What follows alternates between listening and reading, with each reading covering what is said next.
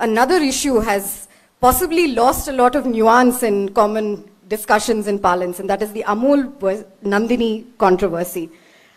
I leave it open to you to share your thoughts on this.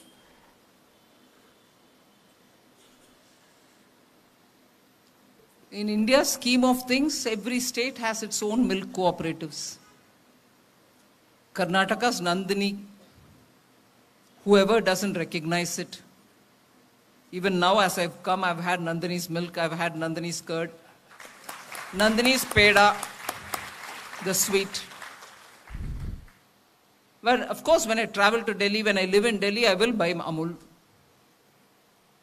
I represent Karnataka.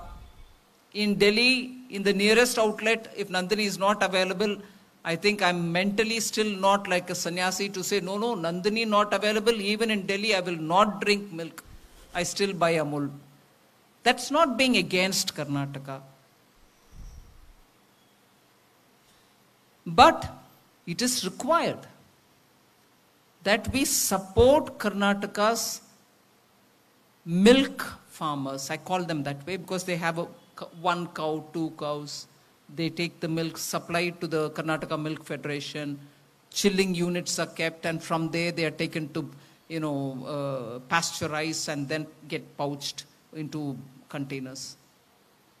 Every step will have to be taken, and it has been taken. I'm not saying by one government. Of course, the credit goes to, I think, Sri Yediyurappa ji's government for having given the first time, for the first time given an additional amount for the milk being supplied by farmers. If it was being procured at 5 rupees per litre, he gave 2 more rupees and said, take 7 rupees.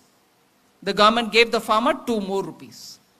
I think it was done sometime in 2002 or something like that. The credit goes to him. And after that, subsequent governments, I think Congress and JDS also gave 2 rupees increase. 2 became 3, 3 became 4, 4 became whatever. Again, the current government increased it to 5 rupees, I think, the 5 rupees. If it is now being procured at 10 rupees per litre, 5 is being given by the government. The BJP government added this time, and therefore it's reached 5 or whatever level. So support to milk-giving farmers, animal husbandry people will have to continue, and not just this per litre cost, something else may also get added.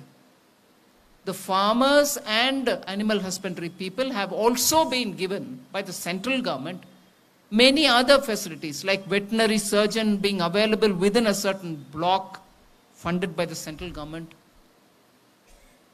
So he will be on call anytime this farmer, even with a single cow, feels his cow is suffering, he needs help. The vet will come, being paid by the central government. So the farmer will be given that protection of the veterinary surgeon coming. There are many other such steps. In fact, even somebody who just keeps a cow, who's not a farmer of any kind, gets a Kisan credit card under Prime Minister Modi. Even if he's just keeping a cow and he's not doing agriculture plus dairy, he still gets a Kisan credit card, which means he's eligible to go to the banks and get some money and have better facility in getting his milk, taken every day and then supplied and all that. So for the overall benefit of animal husbandry people, dairy people, central government is taking several steps. State government, as I said, is also taking steps. Strengthening Nandini and strengthening the dairy farmers of Karnataka has never been a question. It will happen, it will continue to happen, it is happening now.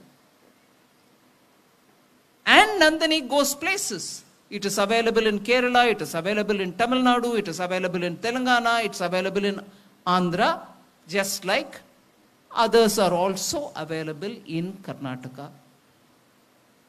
Good competition, I would say. And strictly speaking, there are times there are my relatives who come from Tamil Nadu bring to Delhi Arvind's Palkova. And I take Nandini's pedas. There are times when I serve it at home in Delhi, they say, which is better? This or this?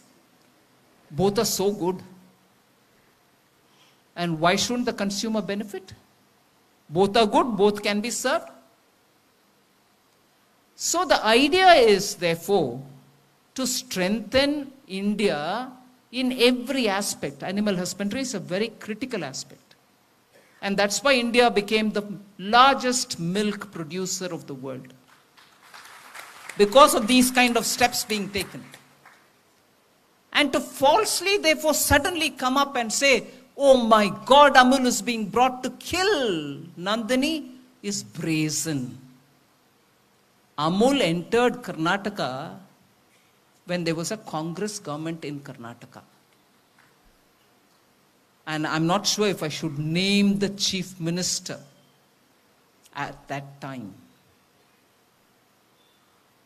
Because the very same respected former chief minister is now questioning entry of Amul.